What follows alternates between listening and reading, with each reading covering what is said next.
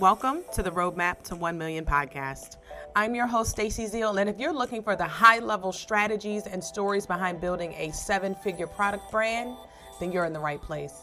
On this show, we'll uncover the advanced strategies, stories, and secrets that you need to know in order to take your e-commerce brand to the next level.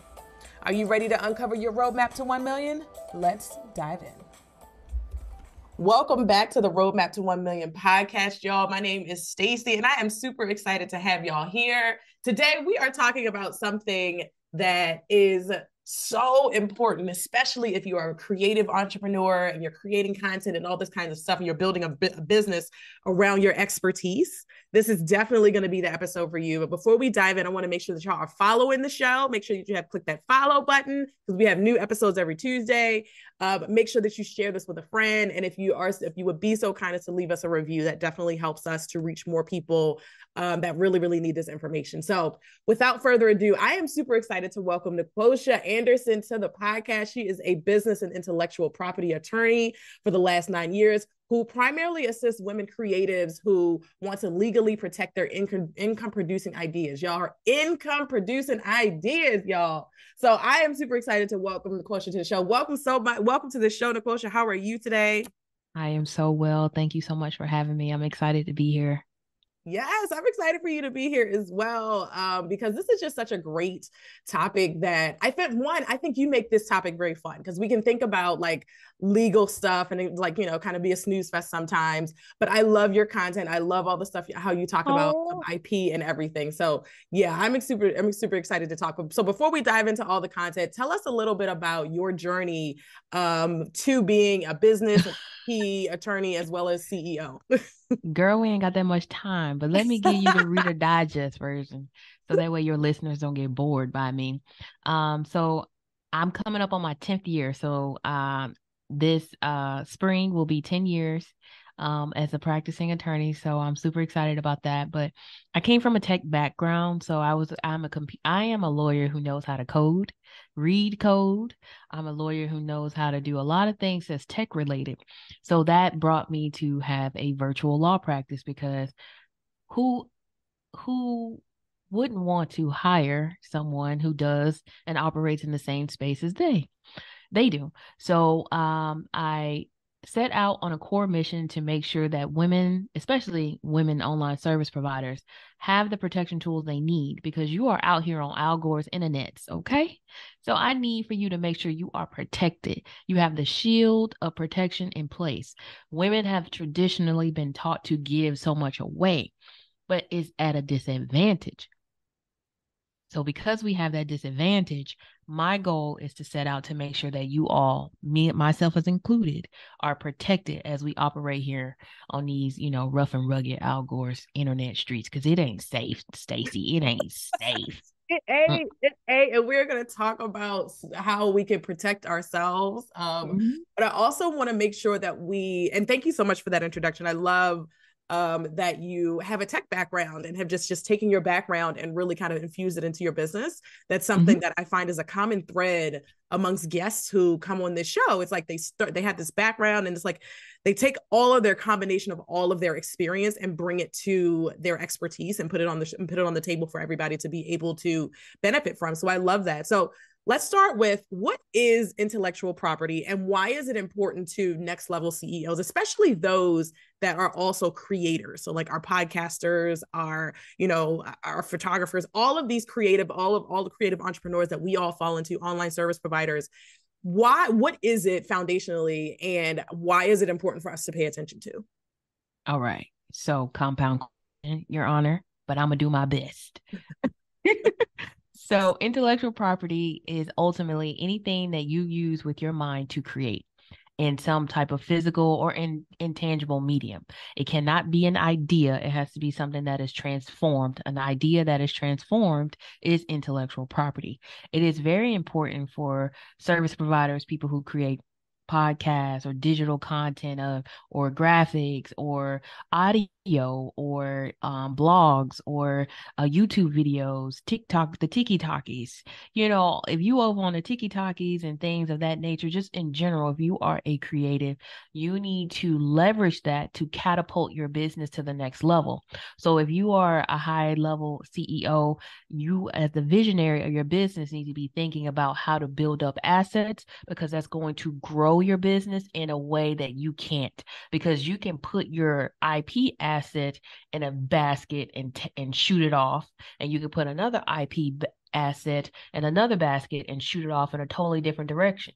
Both of those things could be making you money while you go do a third thing. So it's important that you actually protect the IP so that you can leverage the IP. So I have this acronym. It's called CPS. Most people know that as Child Protective Services, but that ain't what we're talking about right now. We are talking about creating, protecting, and sharing. Most people, especially online entrepreneurs, will create it. You guys have no issue creating. Like, you are iterators, like, out of this world. I'm talking to you, Miss. I got tons of ideas in my notes in my iPhone, or I got tons of drafts of reels that I never posted on Instagram. Them my people. If you got that, you my people. Yeah. So what I'm saying is, you have all these different assets, but you're not leveraging them. Well, what does that mean, Nequosha? What does leverage mean? You keep talking about leverage. What that mean? All right, I'll answer your question. Hold up, swallow up. Just take a deep breath. We won't have no problems. So leveraging just simply means that you take the asset and you use it as a tool that is meant to be. Whether that means you take that asset and allow another course creator to use your module. That's another way I see online service providers leverage their IP. Or that's, some people call it white labeling. If you just sell them like your module content and they put their own branding, but you can get a royalty for every time someone uses that. That's another lane of licensing. That's another form of leveraging. But there's so many tools out there that you can use to make more money while you sleep. Because, like, that's what they preach, right? In these internet streets. I want to make money. That's Stripe ding. I want my Stripe ding. Ding, ding, ding. When you can't get no Stripe ding, you more like gonna get some cease and desist, or they taking my stuff, Nequosha type letters to me, if you don't protect your stuff. Make sense? Yes, definitely. That makes so much sense. And thank you so much for that foundational definition, because I really think it's so important for us as creatives and creators to understand that, just what you were saying, right? It's a way to build up our assets. And so I think about my business and the things that I've created, like my lead magnets that I've created, the templates I use for my clients, the, worksheets, all different kinds of things, the course that I just created. All of these things are stuff that just really came out of my brain, right? Came from my brain onto some paper, and, so it came from an idea to life, like you were saying. And think about the things that you have in your business that you can use to make more money, like you were saying, like licensing, all that kind of good stuff. Like, you could really, once you start to take, I know for me, like, once I took stock of all of the stuff I've created, I started to really look at it a little differently, because I was like, so I created an Excel spreadsheet, and it was really just, it was an Airtable, because I love Airtable now.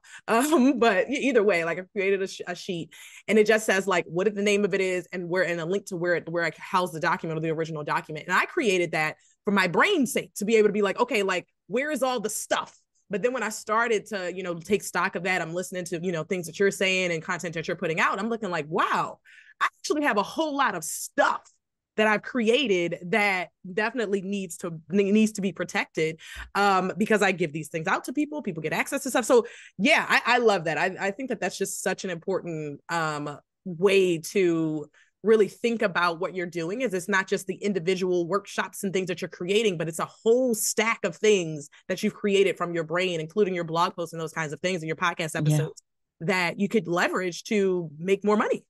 Most definitely. And I think you did something that the average entrepreneur isn't doing, and that's actually taking stock of what they actually have.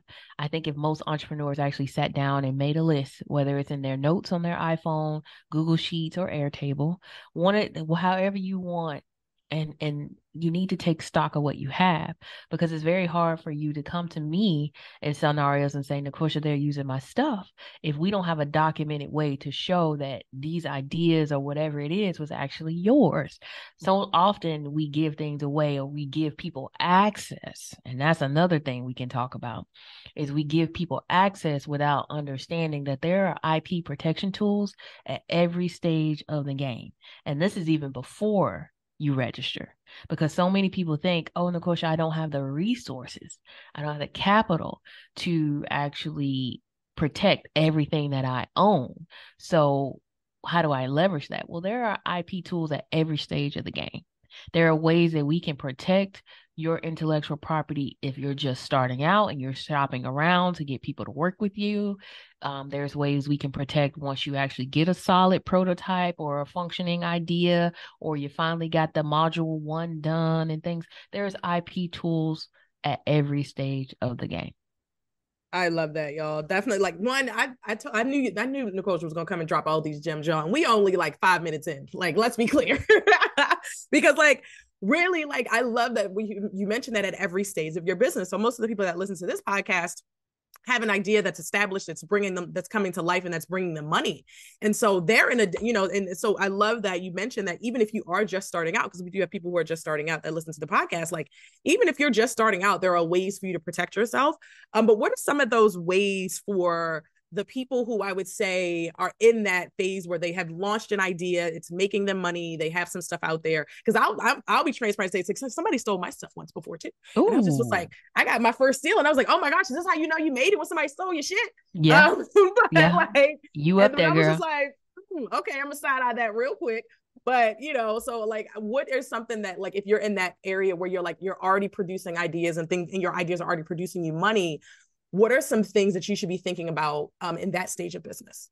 So if you're already launched and you already have an audience and you have buyers and things, one of the key things you need to be thinking about is, well, most of the people who are in the middle, they usually have a team, right? You usually have an assistant of some sort, whether a VA or, a part-time assistant or even a full-time assistant. Do you have IP protection tools that's going to protect you against them? Mm. Come on and protect yourself against your team. You have to, Oh, because at the end yes. of the day, what's the word I'm looking for? So at the end of the day, what you think is safe ain't really safe. And it's usually ain't a third party that you don't know that's going to steal from you. It's usually somebody in your inner circle. Mm.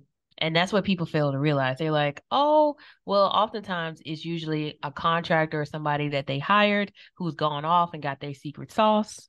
And then boom, they took their secret sauce and started leveraging exactly, or it's an admirer or somebody in your sphere of influence that you probably know.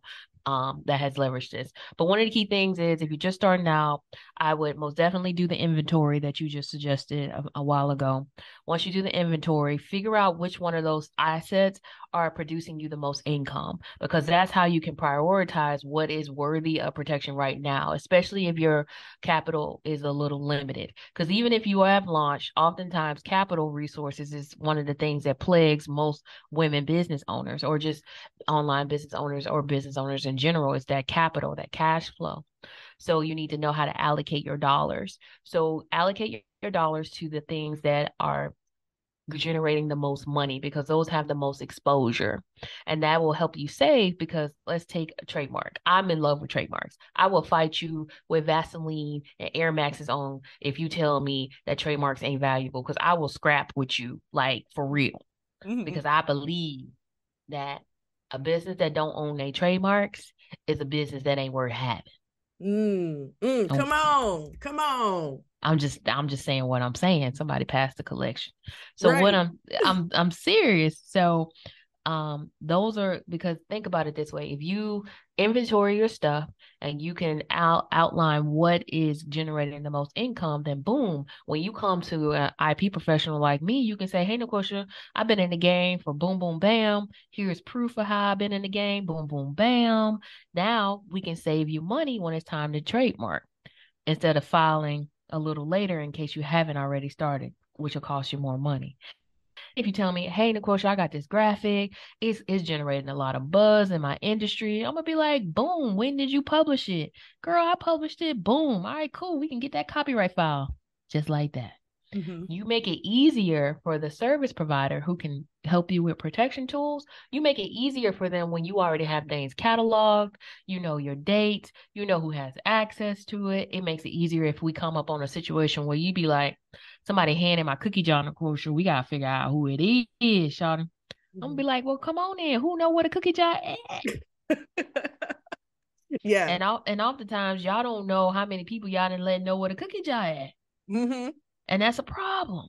Mm-hmm. So that's why we have to have, proper documentation. So that's another tool that people in the middle should definitely know who has access to what and when did I give them access and when did I take it away. Yes.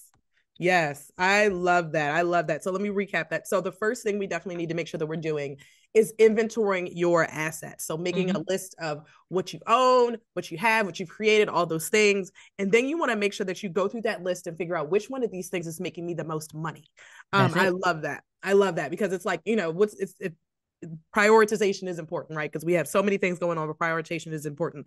I love that you also mentioned like trademarks, copyrights. Those are definitely things that we can focus on in this place of this place that we're at, and making sure that we document who has access to what, when they got access, and when we revoked that access. That is something that is very, very actionable that we can take. We can definitely start to do those kinds of things now. And even if you are feeling like I'm not ready, I don't know.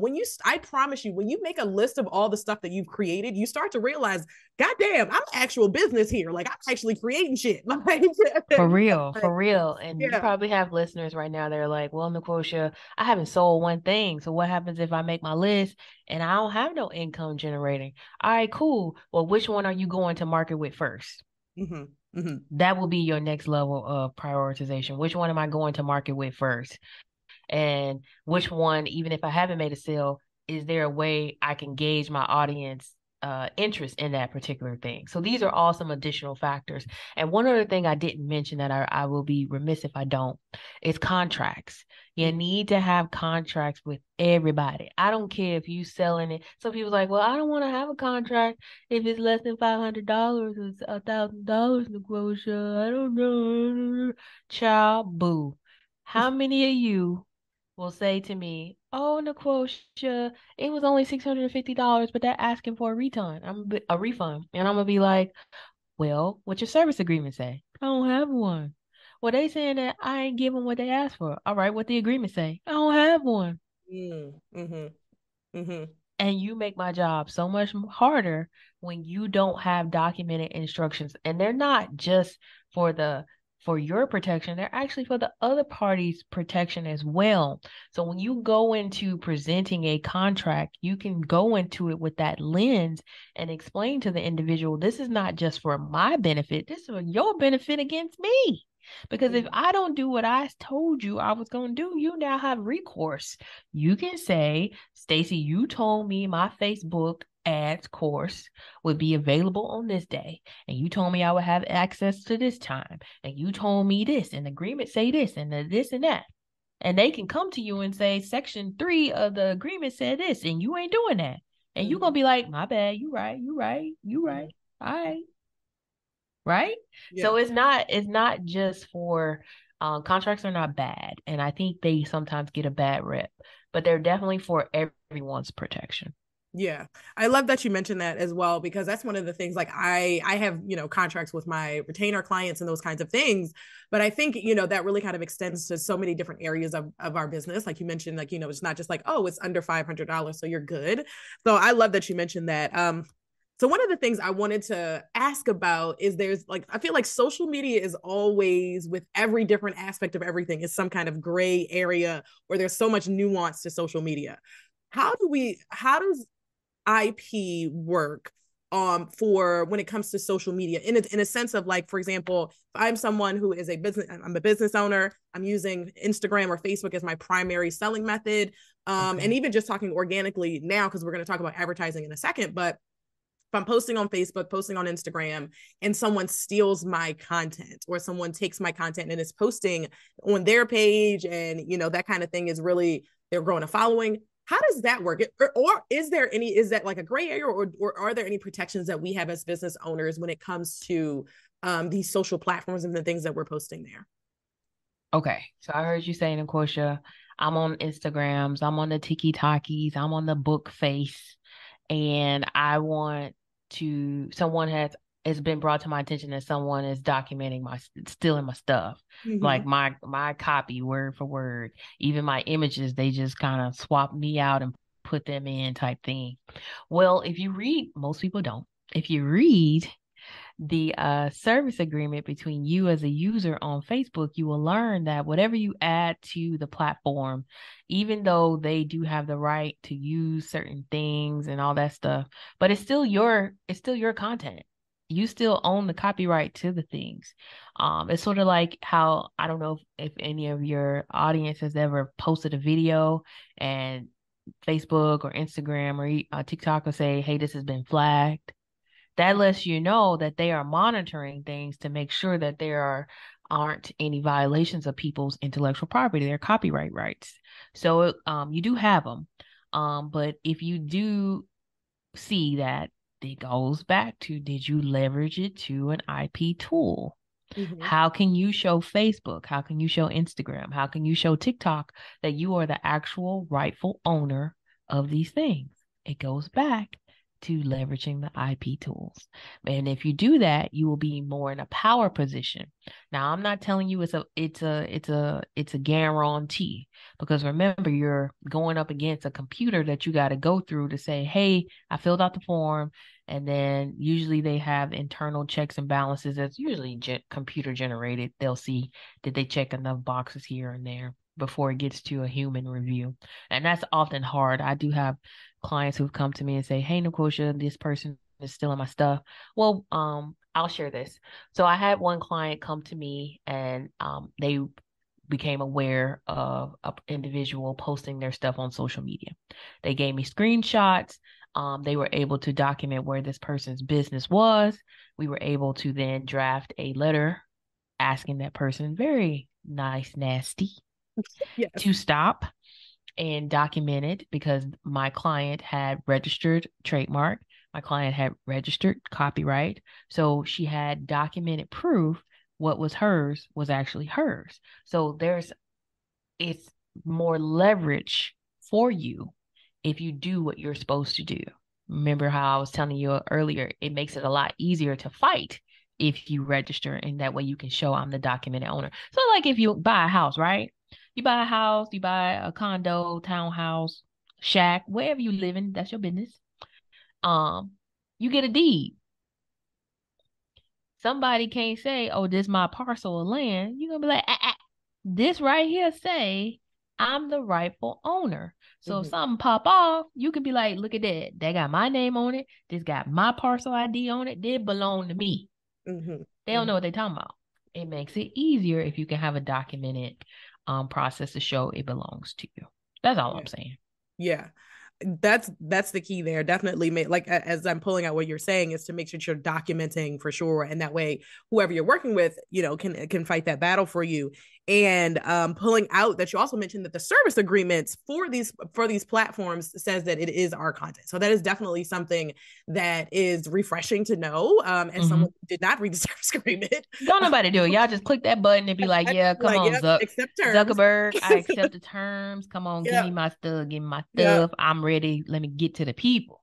exactly. So no, I get it. I completely understand. But sometimes if you print it out, maybe in your leisure as an entrepreneur, you get so much leisure time. Right. You can review it. But oftentimes people pay me, and that's what I do for a living. I tell people Yeah. I'm a paid reader. I love that. I love that. That is amazing, because that is just like I feel like everybody, like, use your skills, right? Like, use your skills, and all that stuff gets wrapped up. So let's also, so we talked about, like, kind of just organic social for the most part. I would love to dive into a little bit of talking about advertising, because I'm always talking about ads, love ads. Yes. And when I was preparing for this interview, it's so funny because I was thinking back to my days at Zappos, and I like thinking back and remembering how many times I had to speak to legal. I literally feel like me and legal, like, me and some of the legal team, like, we became like really good colleagues, and we were always talking, and always, Mhm. whether it was talking about influencer content and making sure those agreements are tight, whether it's, you know, working with other brands that want to use our stuff or use our logos, or, you know, that kind of, or working with outside vendors, all that kind of stuff. Really, like, I realized, like, wow, like I really was working with legal a lot. You And so will. it's got me started to thinking about when it comes to advertising, or even kind of like, because that really kind of steps into a commercial space, right? Like, you're not just kind of posting, you know, stepping into like that advertising space feels like it's more like commercial kind of things. You have to get the right licenses to use people's content, or to use content and all that kind of stuff. So let's start with, like, can we use other people's content in our ads? Like, and what does that look like when it comes to CEOs that are thinking like, I want to be able to use this influencer content that, you know, or this UGC that I got, like, just use generated content. My customers send me, you know, photos of them using my products. Can I use those kinds of things in advertising? Or what kind of things, can I use? Let me just start there. Can I use that kind of stuff in advertising? Here comes the answer you really, really don't want. It depends. It depends on the circumstances. Is that content under some type of restriction? Is it in the public domain? Is it if it's user generated UGC content, did you get a release? Did you if it's influencer content, are they documented that this is sponsored? Is it not sponsored? Because you don't want the FTC coming after you. Listen, the FTC don't care whether you make $5, $20, 500,000, 3 million. They coming for you. They gonna find you. They gonna find you. Listen, they will find you, especially if you're using influencer and giving out free product or whatever. You need to make sure you're using the proper language when you are marketing these things. I think at the top of the question you asked me, can I use other people's things in my marketing? It really depends. There are what we call the fair use doctrine, and it is very gray and it is very murky. That's a land that I don't like to live in because they don't have good snacks. Okay. I don't like going over there. Stacey, don't send me over there. Can we just rebrand? Can we do something else? So like, we can't say this another way. Right. I'm pretty sure you got that same statement from legal when you was we can't do this another way. It gotta be another way.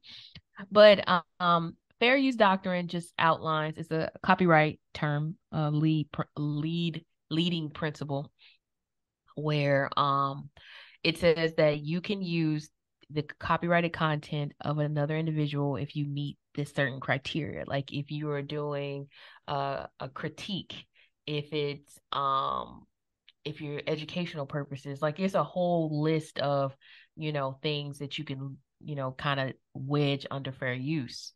But it's murky and the law is not clear. I mean, when has the law ever been clear on what is and what ain't? I mean, there's a pending case law right now in the Supreme Court, actually, as it relates to Andy Warhol's estate and the Prince photo, whether or not that he or his estate, when that content was created, actually had the rights to do it, because there was another photographer that actually took the photos that they didn't end up using in the Vogue magazine. They gave it to Andy to do something different. Andy took the photos that wasn't necessarily used, recreated, reconfigured. So now the original photographer is alleging copyright infringement against the Andy Warhol estate. And now the Supreme Court is going to, has the right now, has the ability to really define what is transformative, what is actually fair use. And so it's like popcorn ready. Like come June, I'm gonna have my popcorn when a lot of these decisions come out, because it's really going to change the game and how we do a lot of stuff. So I know that was like a real roundabout answer, but at the end of the day, it depends. And if you don't have to use someone else's content, my leading answer is don't. Yes, I love that, because like one thing I thought about is, like, so recently I saw an ad that because I'm always looking at ads. I literally will stop and look at it and just like analyze what's going on in this ad. And so I saw this ad and it stuck out to me because it was Cardi B and Meg Thee Stallion from the WAP video.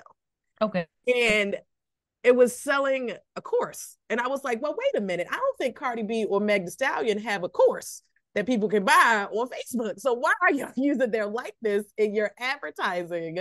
And so that just something that I just was like, is that, can you do that? Like, can With they? their permission only. Yes. Like if you're going to use the likeness of for a commercial selling purpose, you definitely need to get permission. That's what we call getting a license of use.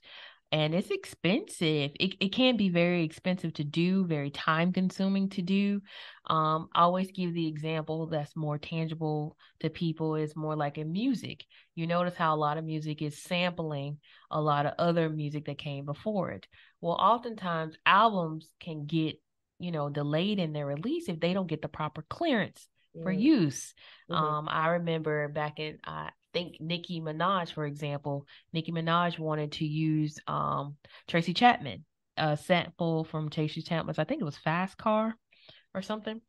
And Tracy Chapman, who owns the rights to her stuff, said no. She said, not sis. She told Nicki no. So it's one of those things that being the lawful owner, you get to say yes. You get, in the words of my favorite movie of all time, A Pretty Woman, we get to say who, we get to say where, we get to say when. Yes. So that's the beauty of being the lawful owner of things. Yes, come on to be the lawful owner of things and be able to say all of those things. I love that. That is so helpful in really thinking about how are all of our digital assets, how important they are and how important it is to be the legal owner of your digital assets. And so when we're thinking about that, because we've had so much context of like why we need to protect our assets, some of the things that we can do, but like, how do we know when it's time to call you? Like, if I'm saying like, okay, when is it time to call Nequosha to be like, okay, now is there a certain stage in business I need to be in? Where do I need to be like, okay, let me start to work with an IP attorney? In the beginning. Can I talk a little loud? In Yeah. the beginning. Yes. Come to me, oh faithful ones. When your heart is troubled. No, for seriously, in the beginning, because I can be involved in the pre-development process to let you know whether or not the name that you want to name your service is available. I can let you know whether or not some of the images that you want to use are actually available to be used. I can very much so help guide the process, and it will cost you so much in time, money, and energy if you bring me in early. Because if you wait, let's say you are in the middle, right? You're a middle CEO, you already have a course, you already have something that's generating a lot of money, boom, boom, bam. And you're like, okay, I'm ready to trademark. I got you, Nequosha. Here go, boom, here go the name of my course. Well, in my process, I do a knockout search. That's what we call it, and or clearance search. It's like a combination of the two.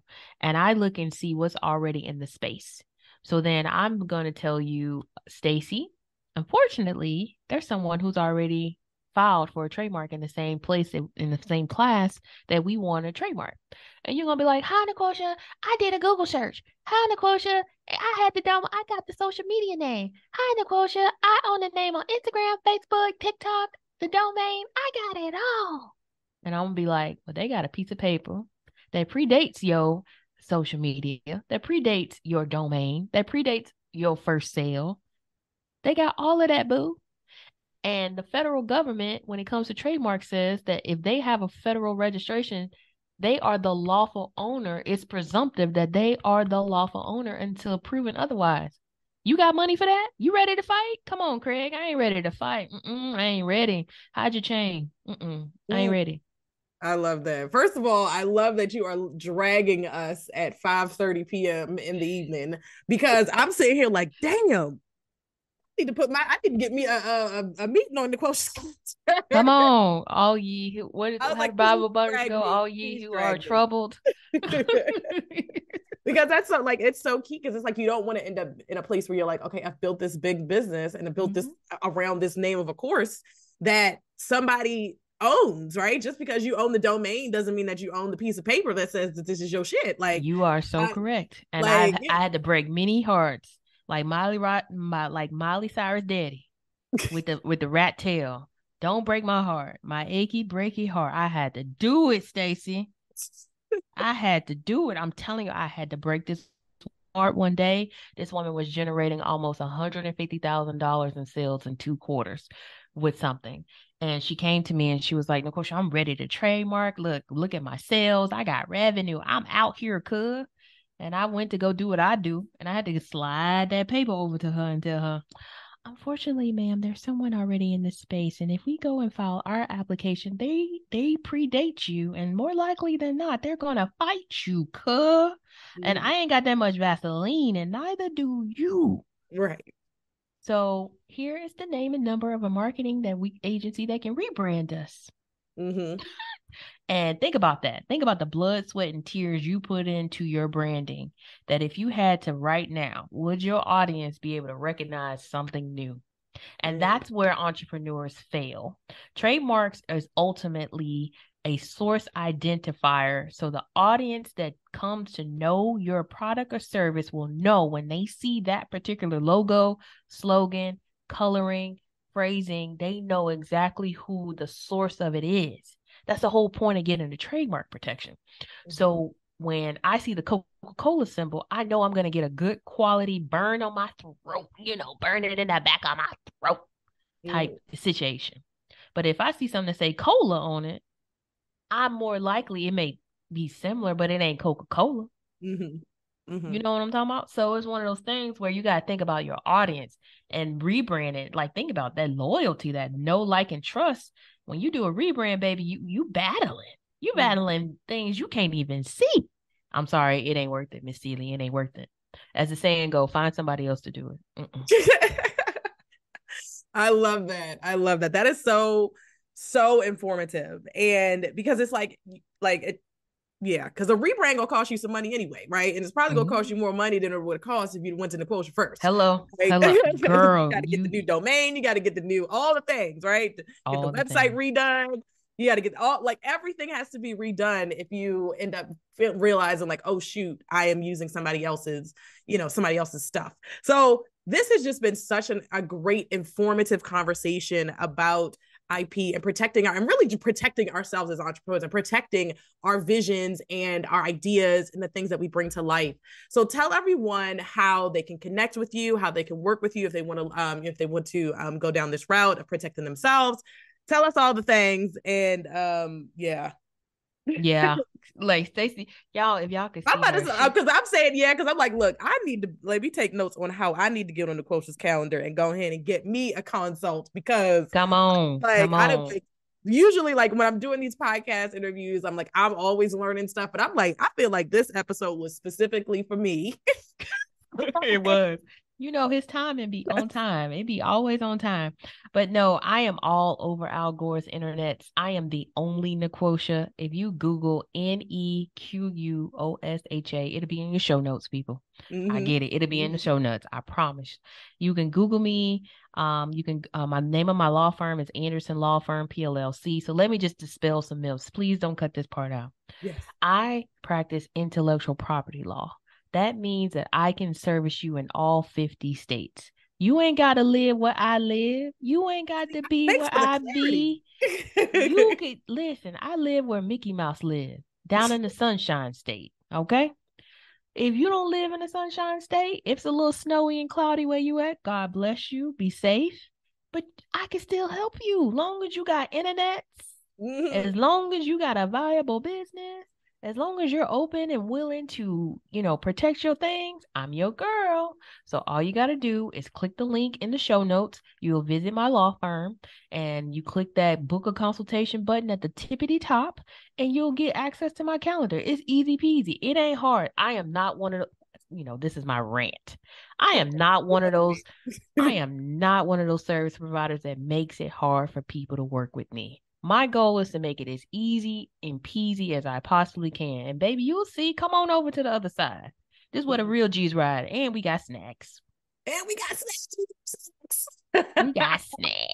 Yes. Oh my goodness. So thank you so much for Nequosha for coming, because this has been probably one of the funnest episodes I have recorded of this podcast. Come on. So thank you so much. And yeah, definitely y'all make sure y'all visit the show notes. We now have our show notes available on our site. So head over to stacyzeal.co/podcast and you'll see all of our podcasts there. You'll be able to jump into the show notes of this episode. And we're going to make sure that Nequosha's law firm is linked there. We're going to make sure that her social links are there as well. Anything else you want to leave us with before we close down? No, I just think that entrepreneurships can be scary and journey, but it's a beautiful ride. Trust the process, trust yourself, and just make decisions that's best for you, boo. Yes, come on with it. Yes, yes, yes. Love that. And on that note, we will see y'all next Tuesday for the next episode of Roadmap to 1 Million. Make sure that y'all share this with a friend. Definitely one of your entrepreneurial friends that's like creating some stuff, that's making some money, and just be like, hey, sis, I'm going to slide this podcast episode over to you to make sure that you are protecting yourself like I am about to go and protect myself and get myself on Nequosha's calendar. So thanks so much for listening, y'all. I will see y'all next week. Thank you so much for listening to the Roadmap to 1 Million podcast. I just know you got a nugget or two from that episode that will take your brand to the next level if you take action. Keyword, take action. So head over to stacyzeal.co/checklist to get a free resource that will help you to take action on what you learned today so that you can get on to building the brand of your dreams. And be sure to leave us a review so businesses like yours can get this gold as well. All right, y'all. I'll see you on the next episode.